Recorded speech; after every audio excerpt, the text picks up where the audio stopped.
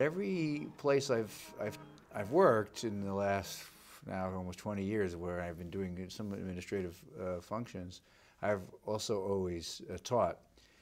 And I don't see it as a contradiction, because the reason I'm the president, or the reason I've been running other organizations, is because I want to enable the kind of work that goes on in the classroom. So what's meaningful to me is to teach myself, but also to create conditions in which other teachers and students can thrive. I teach what I think of as really rich materials. My job is to show you that there's a case to be made for each author or each movie, and I can make that case passionately, and then you should make your cases passionately.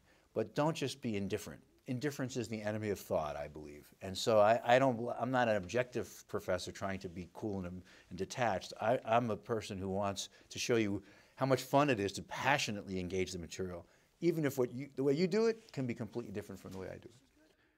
We want our students to test their ideas, to see if they've gotten better at what they love to do by sharing it with other people.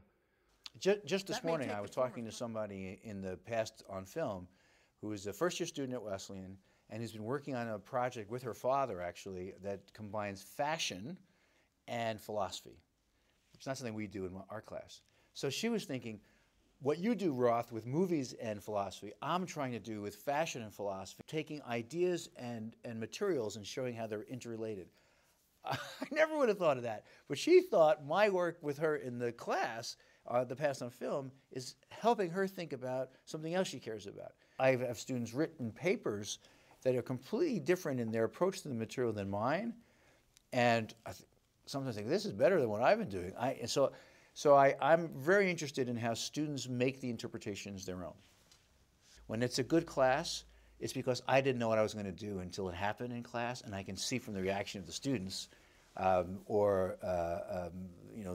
their enthusiasm, their engagement, that it's really working. And it's the same thing when I'm giving a talk as a president. I never read my lectures anymore. I never give talks from scripts. I try to improvise.